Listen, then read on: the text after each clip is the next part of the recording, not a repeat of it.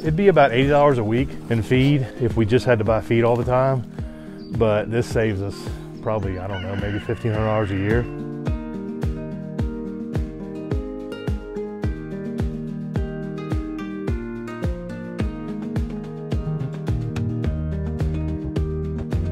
I know from MANNA's standpoint, it keeps it out of the landfill. You know, they don't have to pay to haul this stuff off to the dump. They like sweet potatoes. But if you didn't have this program to help, what would you do with the animals? We'd probably take them to the auction and just get rid of them. I wouldn't put this much effort into them if I was spending that much money, because it's a lot of work.